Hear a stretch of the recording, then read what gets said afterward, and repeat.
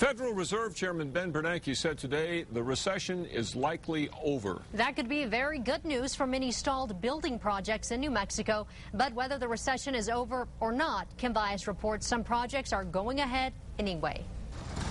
When many projects were put on hold, like the Anasazi condos in downtown Albuquerque and the Holiday Inn at the Big I, work was beginning on the Elements urban townhomes at 2nd and Silver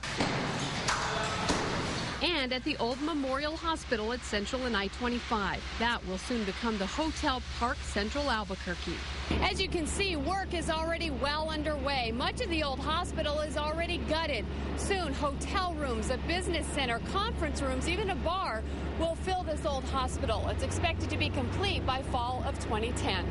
We really had to come up with something. We're not of the mindset to just let the building sit. Developer David Oberstein says they've been fortunate in part because this is a historic site which qualifies them for tax credits.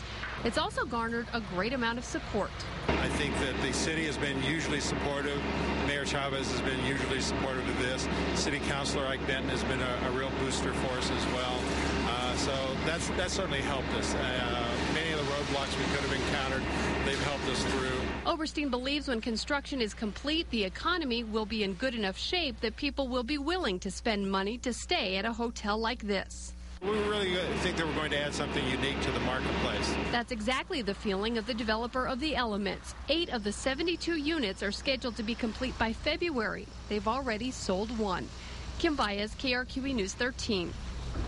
We were unable to reach the developers of the Holiday Inn and Anasazi condos today to find out if or when construction at those sites is scheduled to resume.